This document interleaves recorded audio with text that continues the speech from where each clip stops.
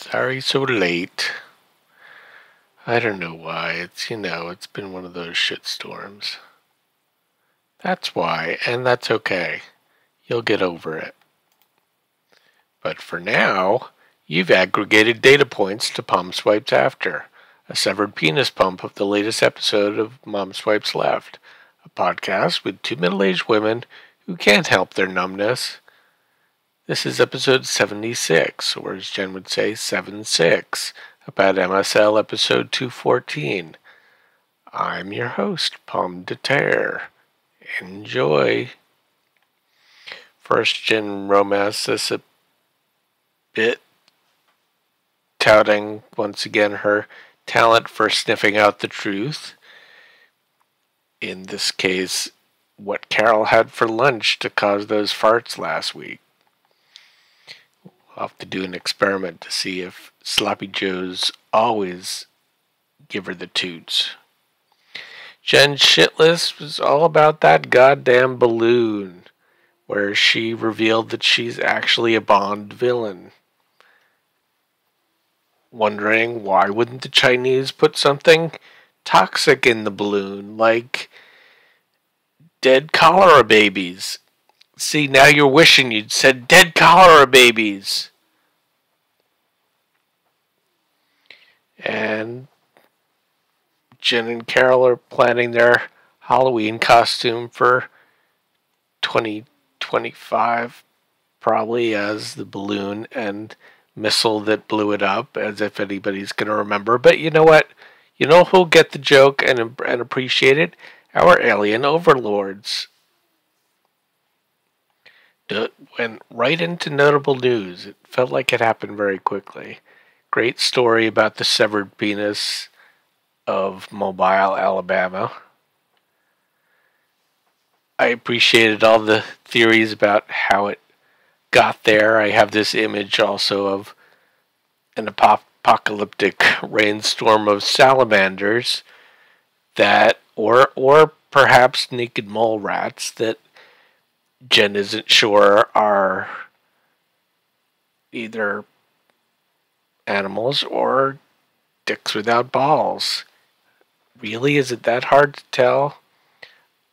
There was a lot of very productive conversation about how the penis got there.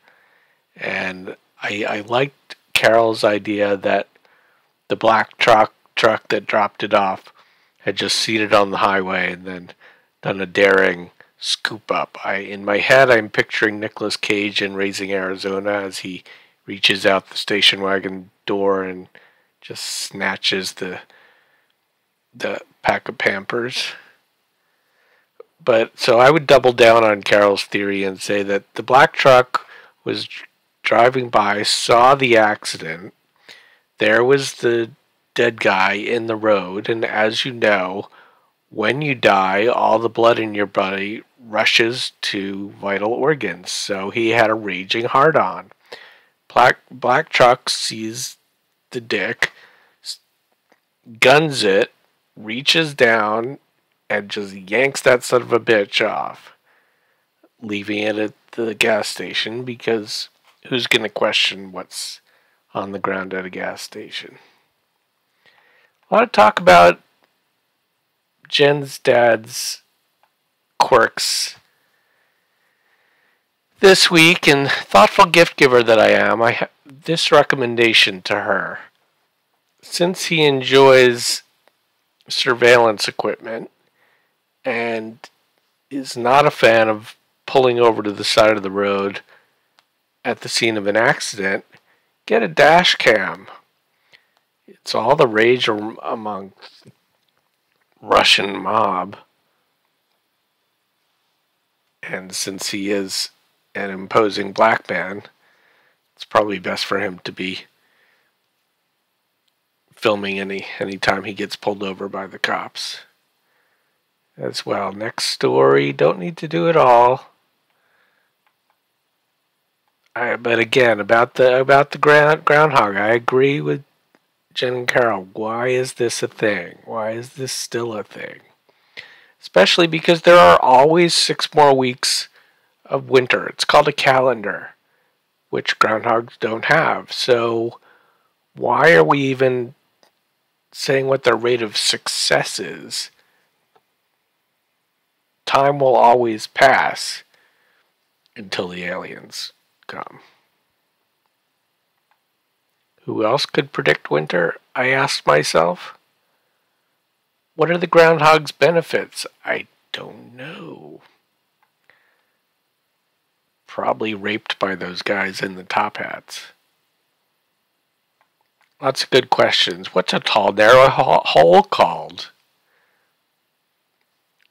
That was a perfect lead in to a story about fishing for baby raccoons and Baba Yaga.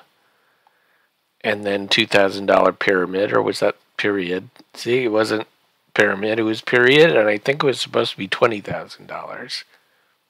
Carol did quite well. Jen, we will say, did not. Though she did clarify for us that while the answer was things you would stop, such as a rapist or climate change, her answer was lubrication, which might come in the form, apparently, of butter or salad dressing in her ass. I was thinking, when I heard rape and climate change, kick it in the nuts. The answer to everything.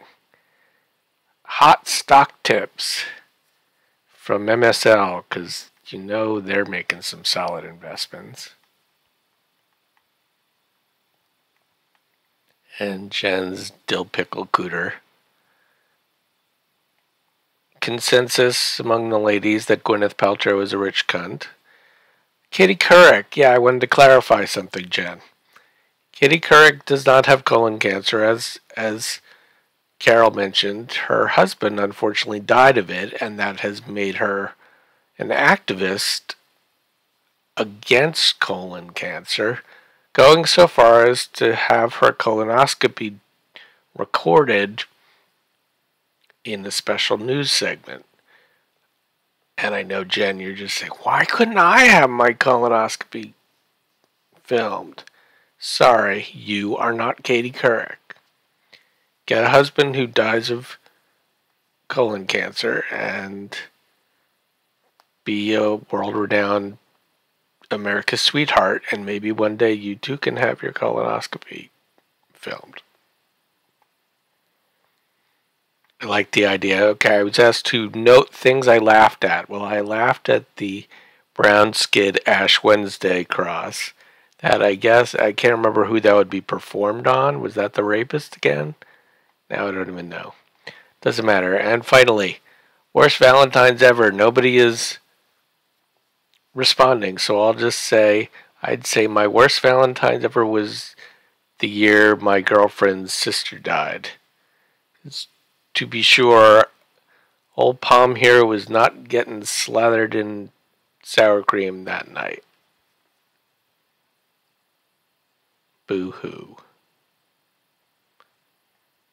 And that is where I end if I can find the stop button.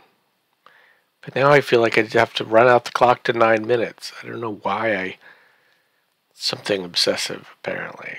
10, 9, 8, 7. Don't count. Okay. Good enough.